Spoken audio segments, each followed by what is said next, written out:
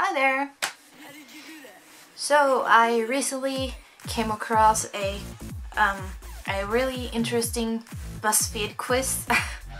I thought we could take the quiz together, I guess. So the quiz is, would you survive marriage to Henry VIII? So I think the I or whatever in Roman numbers is 8. I just googled it. Anyway, you know the guy that he chopped off the heads of all his wives because... Okay.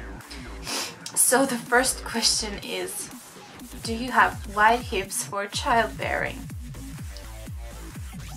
Oh my, I don't know. I guess I do. Okay, so the answer is correct, I guess. It says so. Your fertility is of the utmost importance to Henry. He'll be looking for someone who can bear him a child, and more importantly, a son. So those womanly hips and fruitful womb are vital. Do you expect your SO to stay faithful to you? So the options are yes, I won't tolerate cheating, or I'll remain loyal and steadfast even if it cheats on me. Since it's Henry we're talking about, I guess I have no choice but to remain loyal to him, you know, just for survival. And the answer is correct. You're going to need to tolerate Henry's antics. Henry is the ultimate medieval fuckboy, and no matter how special he makes you feel when he's courting you, as soon as you're married and trying to get pregnant, he's going to start humping your attractive maidservant. Okay. Just look what happened to Anne Boleyn. She was his sexy mistress while he was with Catherine of Aragon. But once they got together, he quickly moved on to Anne's maid Jane Seymour. Okay, oh god. Next question. If your partner cheated on you, how would you react? So the options are, I'd politely ignore it, or I'd get petty and plot to destroy them. Okay. So I do not accept cheating at all, but you know, it's Henry, so I guess I'll have to politely ignore it, and the answer is correct. Henry is going to cheat on you, and you need to put up with him. Anne Boleyn was accused of plotting to kill Henry, partly because of her jealousy over his affair with her maid, Jane Seymour. You'll need to politely ignore the king's shenanigans if you want to keep your head. Okay. I'm guessing the result of this quiz is I'm gonna get beheaded anyway, because you know the story of his wives. Have you ever been described as meek? Now, what the hell does that mean? Google Translate does not have an answer for me. What is meek? Meek definition. Enduring injury with patience and without resentment. A meek child dominated by his brothers. His delivery varied from a meek melodic patter to rapid-fire scriptural allusions. What?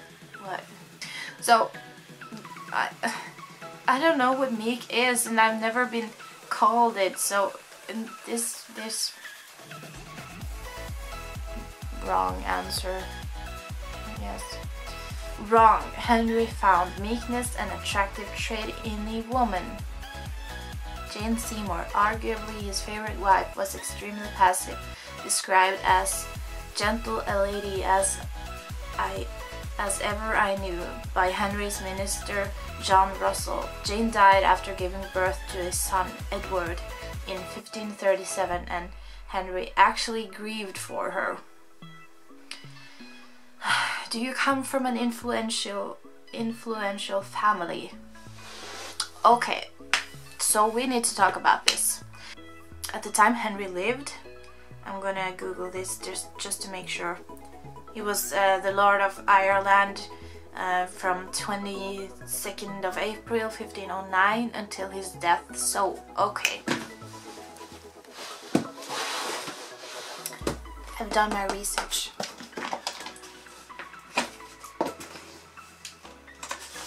Let me just get up my big ass family tree here just to show you guys. So let me show you. I'm sorry about the light, it really shines, but this here is Tord Benkestok, and he lived from 1315 to 1360. So Tord Benkestok is, you know, he's an ancestor of mine, and he is like the, I guess, earliest that we know of. He was nobility, so yeah, at the time that Henry lived, my my noble ancestry, they were still going strong. They were still using the name Benkestok, and so they had high positions in the Norwegian, whatever. They were like squires, and they were on the they were advisors, and they had at least some influence on the whole Norwegian situation. I have not read enough about them to, you know, tell you, but that's actually a project of mine. I'm looking into my ancestors, so I can say that, yeah, my family have power. So the options are, yes, my family have power, money and influence, and the other one is, no one has ever heard of my family. I say that, yeah, my family, they had power, money and influence, and that is the correct answer. Henry is less likely to kill you if you have an influential family. Anne of Cleves survived her marriage to Henry and was coolly divorced rather than beheaded. Partly this may have been because Henry wanted to avoid a major diplomatic incident with her powerful German family. The next question. Your new heavily overweight husband has a weeping gangrenous leg? What the? Okay. What do you do about it? Options. Ew, I don't want to touch him. And the other one is, I'll take milk baths to keep my skin soft and wear perfume so he finds me alluring in the bedroom. Do I have to? So gangrenous. Okay, what does that mean? Okay, I know. Okay. What does gangrenous legs have to do with the bedroom? I don't really want to touch him, but the things you do for love. I'll take milk baths. Correct. Get in that milk bath, bitch. When Henry married Catherine Parr, he was in a bad state. His leg, wounded years before in a hunting accident, was why do they use so many hard words? I don't understand. His leg, wounded years before in a hunting accident, was ulcerous and infected, but Catherine dutifully performed her role as his devoted wife nonetheless. Have you ever had sex? Okay, so I know that yes, obviously, and that is obviously the wrong answer, but you know, because back in the days, people, they saw women as filthy if they had had sex before marriage. So yeah, Henry better not find out you've had any previous partners, or it'll be off with your head. That's what happened to Henry's teenage bride, Catherine Howard.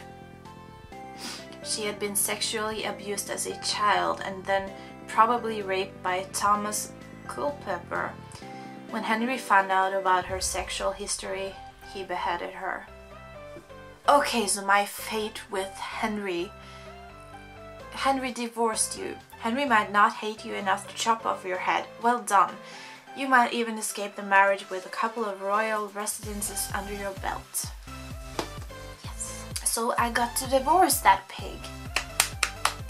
I hope you enjoyed taking this quiz with me.